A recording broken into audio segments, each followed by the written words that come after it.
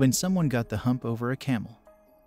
Some neighbors simply do not get along. Take, for instance, Bakr and Taglib tribes. Over a camel, they fought the Basas War for 40 years. It all started when the Taglib tribe's leader killed a camel that had strayed onto the tribe's land. Sadly, the camel belonged to the other tribe leader's wife. You might think it's a minor issue, but when pride and honor are at stake, things can quickly get heated.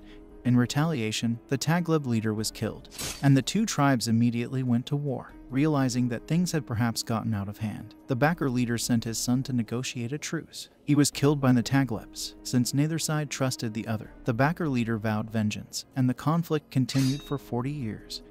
War over a really nice golden stool. The British Empire once wanted the Ashanti Kingdom, which is now part of Ghana. In 1896, King Prempeh refused to join the British Protectorate. Consequently, the British forcibly protected his kingdom. British sent a chinless Yahoo, named Sir Feder Mitchell Hodgson, to colonize the Gold Coast. Unfortunately, for the British, Hodgson was an idiot, and he rocked up the town and then demanded to sit on the really nice golden stool as a representative of the Queen.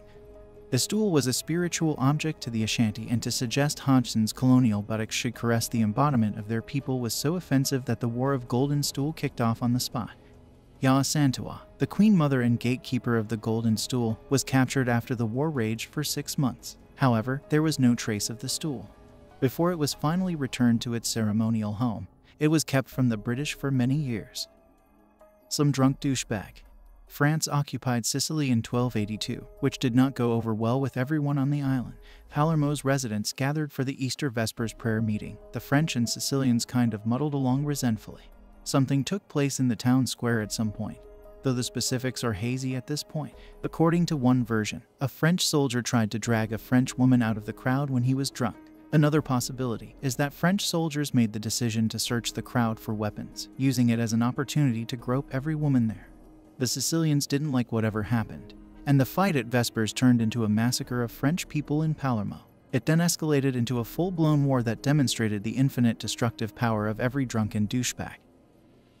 War of the Oaken Bucket.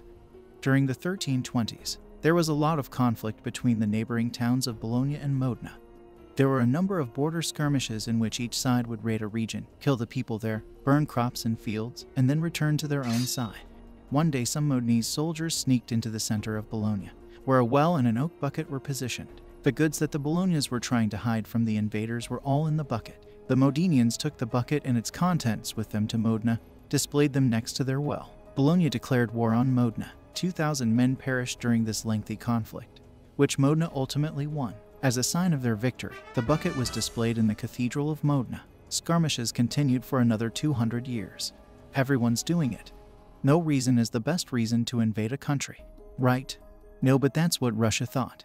In 1939, as the Second World War unfolded around the globe, Russia invaded Finland. Russia seems to have invaded Finland because that's the sort of thing everyone was doing.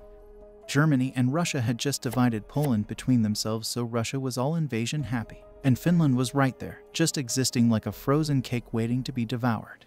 The rest of the world was equally perplexed by the invasion and kicked Russia out of the League of Nations.